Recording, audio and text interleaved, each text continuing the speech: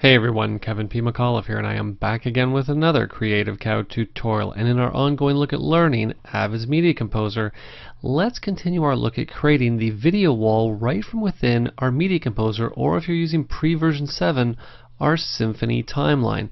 You saw in lesson 1 how really easy it was to actually get in and to create what could look like a very complex effect right from within the comfort of your nonlinear editing application. Now in this lesson, what we're going to do is we're going to take the sequences that we pre-built, we're going to drop them into our video wall to sort of populate each one of the monitors, and then we're going to create a very simple title just to throw an over top, just to sort of show you how we can sort of round everything out and where you would use this sort of in a practical situation. Okay, short introduction here.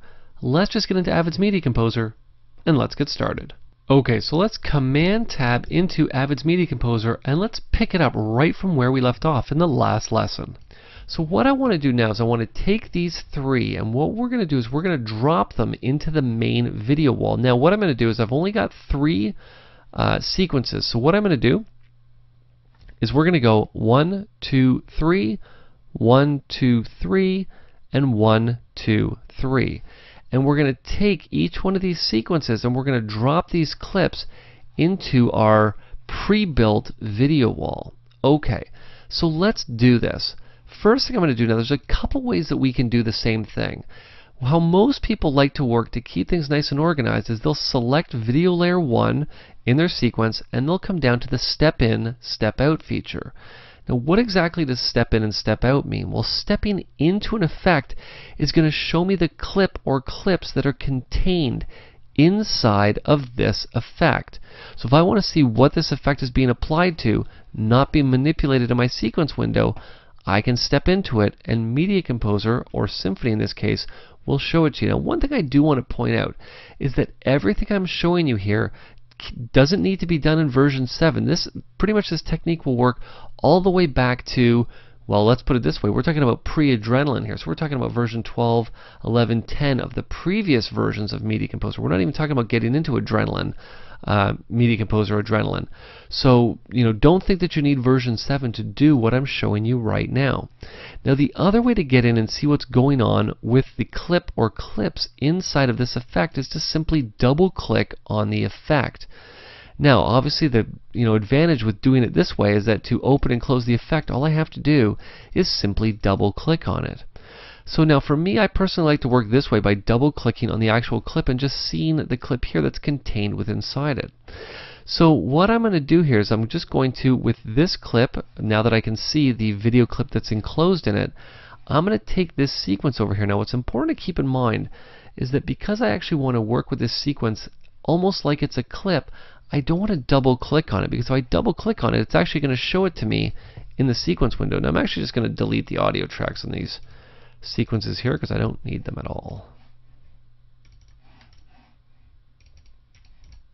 Okay, there we go. Perfect. Okay, so I'm going to come back to the main video wall. Now like I said, instead of double clicking on that sequence, all I'm going to do is I'm going to grab it and I'm going to drag it up here into the preview window. So now all I have to do is simply double click on that first effect. I'm going to grab video layer 1 and I'm going to patch it into 1.2, which is of course the clip contained in that effect. All I'm going to do now is simply select the entire layer and I'm going to hit B on the keyboard. Now you'll see it's telling me that it's insufficient source material. Why? Well, because with this clip I shouldn't have hit T on the keyboard to mark the entire clip, because I actually have clips in here.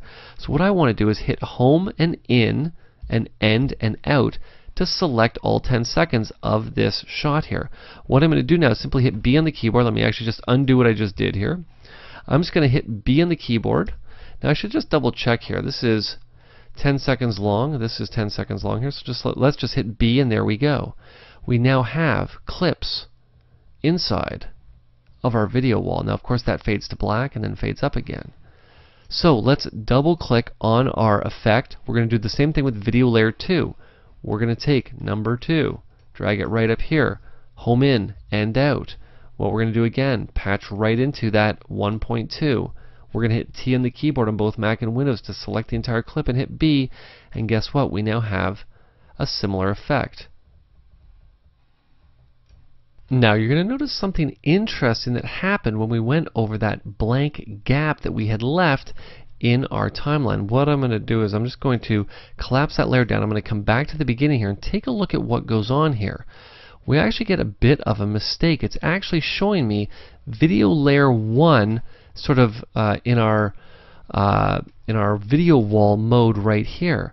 So you can see that leaving that space empty is not helping us. So what do we do? Well, it's actually very easy. What I'm going to do is I'm going to come back into each one of these sequences and we're going to create a new title. Now I'm just going to use the standard title tool. That's fine. And what I'm going to do is I'm just going to create black. Since I don't need to see through this, I don't need it to be transparent. What we're going to do is just close this up. I'm simply going to call it black background. Now I'm just going to stick it into sequences just for right now. That's perfectly fine. I'm going to say save. And we're going to take our black background. I'm just going to mark an endpoint and we're going to drop this in instead of having a blank space. Now of course this doesn't help us for what's already in our timeline. Now let's just make sure we actually get this here. There we go.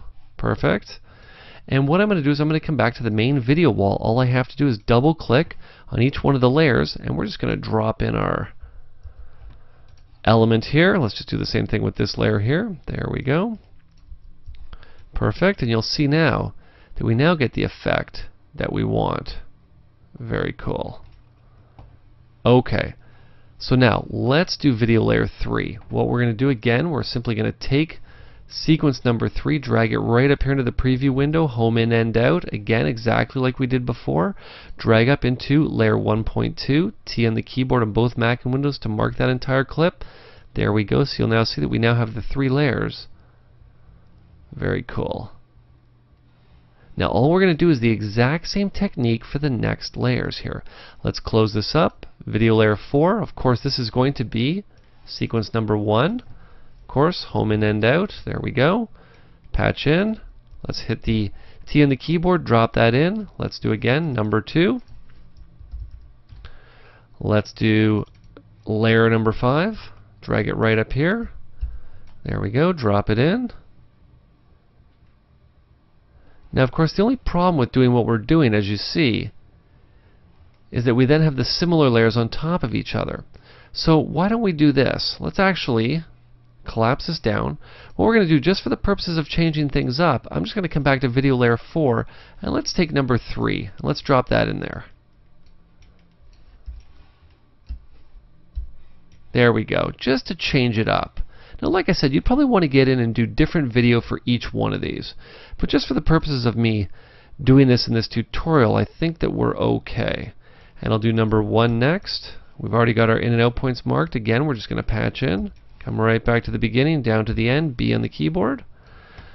And let's do the same thing with number 6 here. Again, just patch right in, just like such. And I believe we need, is it number 3 that we need? No, it's probably number 1 that we need.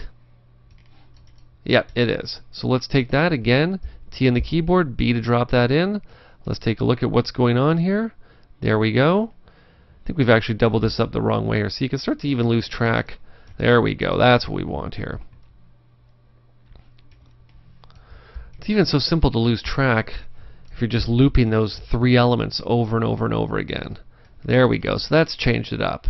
Now what we're going to want to do is for layer number 7, we're going to want to use the exact same sequence here. There we go. Of course, number 8.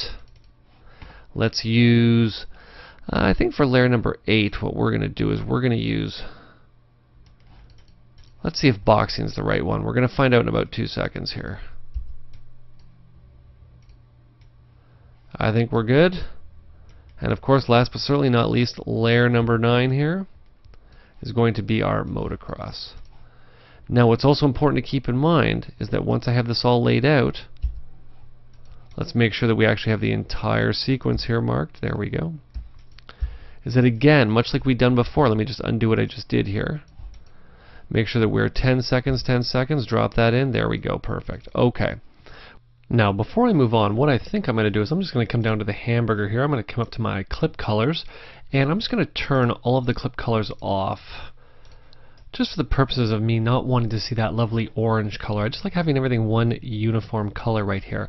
Now, of course, I want to monitor the topmost layer just so we can see every element inside of our video wall, and basically I could just hit render and we'd be all set to go here. But what I always like to do just to spice things up is I'm just going to add a new video layer, and what I'm going to do now is I'm just going to add a title on top of this. Now what I also want to do before I move on, you'll see things look kind of blurry. They don't actually look very good, and you're probably thinking, well Kev, that's not very good. I don't think it looks as good as it should, and you know what? You would be absolutely correct. Why is that? Well, I'm not looking at the best possible quality. I'm just going to come down to video quality right here. We're going to click it to green, and now everything is looking nice and sharp. You'll see that we can put it in super draft mode right there. There you go, draft mode. And then we have full res right there, and you can see that it adjusts it in the preview window and in your timeline as well. So what I'm going to do here is I'm going to come up and I'm just going to close these bins that I don't need anymore here, and I'm just going to keep sequences open. Actually, what I should do is just open graphics here, and we'll just stick our black background right in there, and I'm going to keep graphics open here because we're just going to create a title to put on top of our video wall here. So let's come up to clip, let's come down to new title, and I'm simply going to select the Marquee title tool. Okay, now I know you're probably thinking to yourself, well Kev, why would you use the Marquee title tool over the standard title tool? And the reason is actually very simple. I want to get in and make small manipulations to things like rotation, and I don't want to have to use the 3D tool to do it. I want to do it right from within the titling application itself, and the standard title tool can't do that. That's why I need to use the Marquee title tool. Now the first thing I'm going to do is just zoom back on the canvas here by hitting Command and minus on the Mac, Control and minus for all my Windows friends out there. And I'm going to create some text here. We're just going to type in, of course, video walls rock. Now, of course, if we wanted the screen to dim down a little bit when this text actually came in, what we could do if we wanted to is we could come right over here and we could actually just draw a shape onto the screen just like such. And instead of that shape being white, we're going to make it black. And what we're also going to do is we're going to drop it down to about 30%, I think, here. Let's just come back here, 30%. There we go. And what we also want to do is we want to come up to object and we want to send it backwards, just that our text is going to stand out a little bit better. So this way when the text fades on, the whole video wall will dim down a little bit to show our video walls rock. Now what I can also do here, maybe we'll just make this a little bit more predominant. Maybe we'll make it about 45. That's better. And with our text, what I want to do with that is I want to come up and I want to use Amazon. Amazon is a great free font that you can find simply by Googling it. It's a great handwritten looking font, and what I'm going to do is I'm actually going to split this up into 2 lines. And what we also want to do is just have a couple exclamation marks in here, because nothing really says that something rocks, or in this case just rock, like a bunch of exclamation marks. There we go. Now what we're going to do here is we're going to select all of our text. I'm just going to adjust the text size. Now you'll see that the rock word is a little bit low. So what I'm going to do is just simply select everything. I'm going to hold Option on the Mac, Alt on Windows. We're just going to adjust the leading here by simply using the up and down arrow keys. I think that's looking pretty good right about there. And what I'm going to do is I'm just going to center this up and I'm going to add a drop shadow to it. With the text selected, we can just select everything in here. I'm just going to adjust the bounding box here. With everything selected, I can simply turn the drop shadow on, and what we're going to do is set its opacity at about 100. I want that drop shadow to be full. And we're going to adjust its softness as well. I don't want the drop shadow to be that crisp. There we go. We'll set the offset to be about 0.5 and minus 0.5. Very good. So this definitely stands out. Now let's get in and, like I said, sort of when we got into Marquee, rotate this text, which is something we can't do in the standard title tool. I'm simply going to navigate over to the rotation tool. Just grab my axis here. Would it be my axes or my axis? I guess because it's singular, it would be my axis. We're just going to rotate this. Just kind of like that. Now, of course, if I wanted to, let's just see what our safes are looking like here. Well, we're actually not too bad. Not too bad at all. Maybe we'll just stick with that. We'll stick inside, pretty much inside our title safe here. What I'm going to do now is I'm simply going to save this title to bin. We're going to call it Video Walls Rock, just like such. I'm going to say OK, and I'm going to save this out to our bin. There we go. There's our Video Walls Rock. What I'm going to do now is, and you can see that I still have the Marquee title tool open here. I'm just going to close that. And let's actually take this and edit it into our timeline.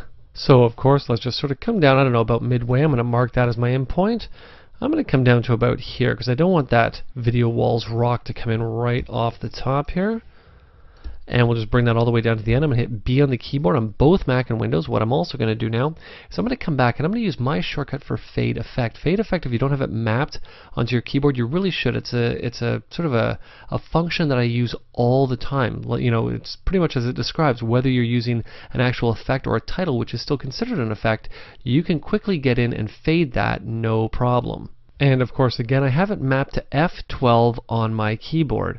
So what I'm going to do is simply hit F12. I've got video layer 10 selected where the effect happens to be. Now that's obviously important to keep in mind as well.